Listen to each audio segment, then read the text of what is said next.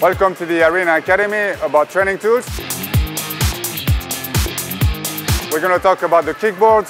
It's a very simple piece of equipment, very lightweight, that is used to rest your hands and forearms while you kick.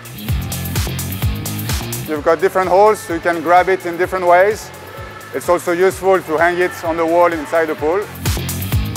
Another way to use it is to keep it between your legs as a pool buoy. It's very thin, so you have to keep your legs tight together while you swim, and it will be used as a sort of keel. You can do different drills. These are the main two ways to use it.